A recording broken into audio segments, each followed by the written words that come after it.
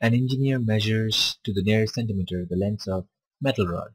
So suggest a suitable model. So to the nearest, and when you have this, it's an interval sum, and to the nearest usually means minus zero point 0.5 and zero point 0.5. So that's the interval. So suggest a suitable interval. That's going to be uniform continuous distribution, and the interval is going to be minus zero point 0.5 to plus zero point 0.5, because when we take something to the nearest whole number, it's usually minus zero point 0.5 to zero point 0.5. So question number B. You have to find the probability for within 0.2 centimeter. So probability of within 0.2 centimeter could be minus 0.2 to 0.2. So for finding this probability, you have to use a sketch. It's a good idea to use a sketch. So minus 0.5 to 0.5 x fx. So so within 0.2 means from here it is minus 0.2, and this is 0.2, so it's going to be this region, and this is going to be 1 by b minus a. 0.5 minus minus 0.5 is 1, so the probability is going to be equals to area of this rectangle. Length is from 0 to 0.2, 0 to 0.2 is 0.4 into 1, so the probability is 0.4. Question number C. Two rods are chosen. So we have this information. This is 2 and both of it. That means also 2. And it would be within 0.2 centimeters. So within 0.2 centimeter means that's the probability of success, which is 0.4 from the previous sum. Within 0.2 centimeter means 0.4. This is 2. So this is 2. And this is x equals to 2. So that is, we have to find both. So this is, we can use the binomial distribution. So y, we use the y term because we've already used of x.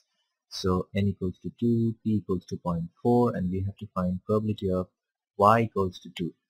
So that would be 2c2, 1 minus 0.4 to the power 0, 0.4 to the power 2. So this is basically 0.4 to the power 2, which is going to be 0.16. Of course, this sum can also be done in the logic of AND logic. We are taking two rods. One of it is within 0.2 centimeter and another of it is also within 0.2 centimeter. So 0.4 into 0.4, that can also be done. Question number 4 is a CDF sum, so general continuous distribution. So the first one is find the probability. Remember, when you want to find the probability, less than A means FA. So we have to make this less than. So question number A is going to be probability of x is greater than 0.7 equals to 1 minus probability of x is less than 0.7, which is 1 minus f.7, which is the CDF. So 1 minus, let's put it in this expression, it would be 1 by 3 0.7 squared, 4 minus 0.7 squared. Let's start with the innermost bracket, it's a good idea. So 4 minus 0.7 whole squared. That makes it 3.51 multiplied by, so multiplied by 0.7 whole square is 0.49, so 0.49 by 3, so that makes it 0.5733. So 1 minus that is 0.4267. 0.4267. Question number B. We have to find the PDF. Remember, for finding the PDF, it is derivative of the CDF. So derivative of the CDF is the PDF. So PDF, since PDF is an instance of the probability, this is cumulative, we find the derivative of the CDF as the PDF. So this is going to be PDF equals to d by dx of the expression here. So 1 by 3 x squared 4 minus x squared. Now remember, for basic derivative, it cannot be in the multiplied form. It has to be in the simplest form, and we have to use the addition rule to do that, because in order for this to work, it can be in this format. For example, d by dx of u plus v. We can write it as d by dx of u plus dy dx of v. And same with minus. If this was minus, we could write here minus. But when things are multiplied together, we have to use some other rule. So it's a good idea to simplify it first. So this is going to be d by dx of, so 1 by 3 x into x squared into 4 is 4x squared, x to the power 2 into x squared is x to the power 4. So this is it. So let's differentiate this. This is 1 by 3 is a constant, so I'll keep the constant here. So 4x squared is going to 4 to the 8x. X to the power 4 is 4x cubed. So that's it. That is the CDF. But always remember, you have to define the PDF. For defining the PDF, this is the rule. You write the PDF, you write some sort of an expression, you give the limit, and you write 0 otherwise. That's it. So that's how you define it. You write 0 otherwise, and this is how you define it. So in order to define this, we write PDF equals to 1 by 3 8x minus 4x cubed, and limit is from 0 to 1. Limit is from 0 to 1. The limit of PDF and CDF is the same. So 0 otherwise. That's it. Of course, I could take the 4 outside and make it 2x minus x cubed, but this is also fine. The next question is calculate the expected value. Okay, question number C. Calculate the expected value. So expected value is limit 0 to 1, the entire limit x fx dx. So we just found the PDF. So x fx, this is going to be 1 by 3 8x minus 4x cubed dx. So let's simplify this. So as it is with differentiation, it's the same with integration. We have to multiply this and simplify. If we multiply this, it would be, let me take this 4 common outside, it would be easier for us. So 4 by 3, and let's multiply with x.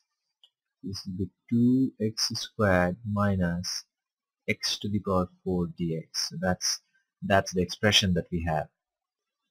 So this is what we have to do. This will be, if I take the 4 by 3 outside the integration sign, 2x squared is going to be 2x cubed by 3, x to the power 4 is going to be x to the power 5 by 5, and the limit is going to be 0 to 1. So this will be 4 by 3. If I put 1 here, it will be 2 by 3 1 cubed minus 1 to the power 5, which is also 1 by 5 minus 0. So this,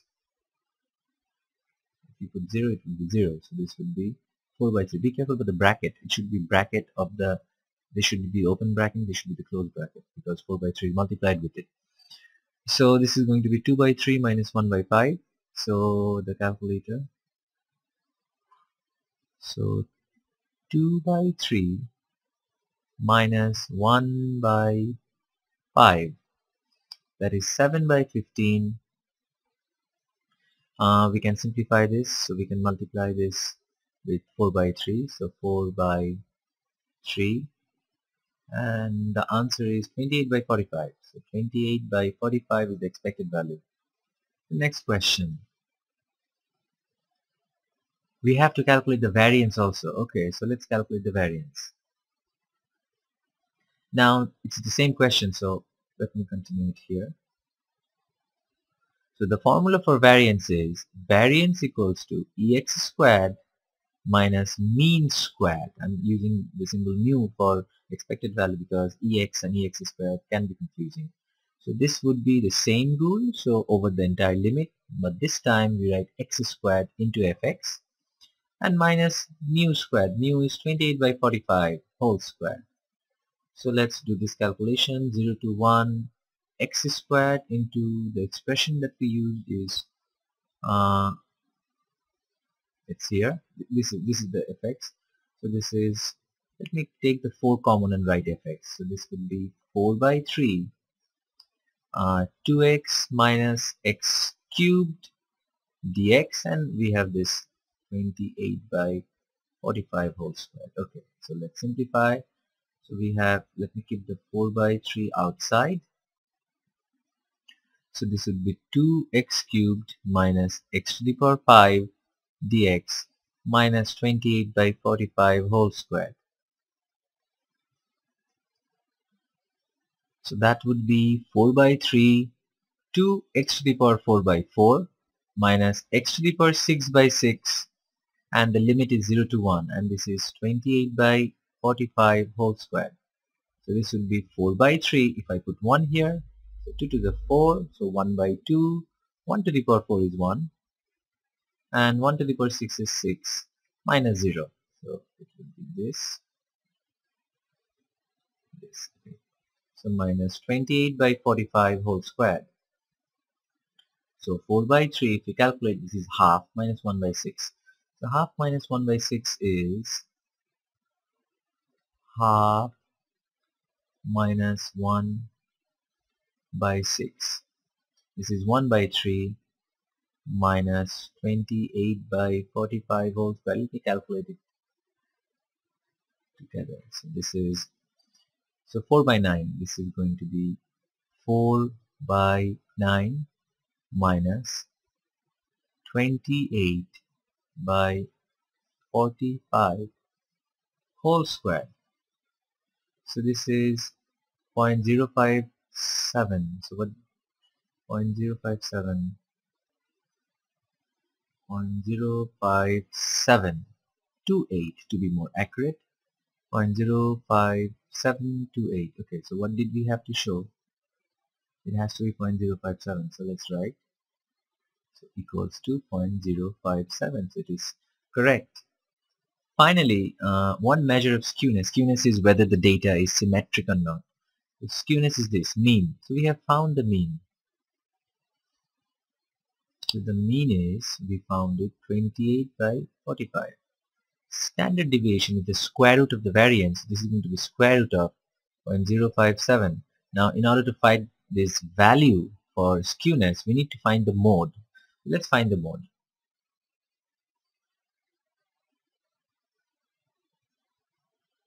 So mode is,